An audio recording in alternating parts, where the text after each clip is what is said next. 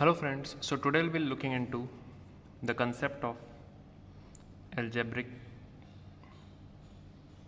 geometry.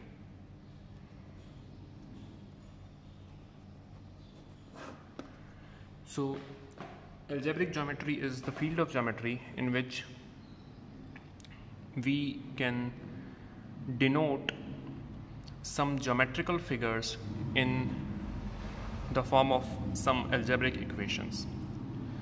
For example, if we consider this is x-axis and this is y-axis, and this is a line, and let's say this is 1, 0 here, and this is 0, 1, then this line can be represented as x plus y is equal to 1. Similarly, the circle here where this is 1, 0, sorry, this is 0, 1, I'm sorry, this is 1, 0, this is 0, -1, this is -1, 0. This can be represented as the roots of x square plus y square minus 1 is equal to 0 or is equal to 1 simply. Similarly, the hyperbola can be represented as x square by a square minus y square by b square is equal to 1.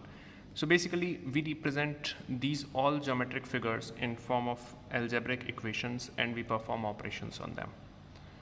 So this field is called algebraic geometry and it is a very important field in the mathematics subject. Hope you like it. Thank you friends.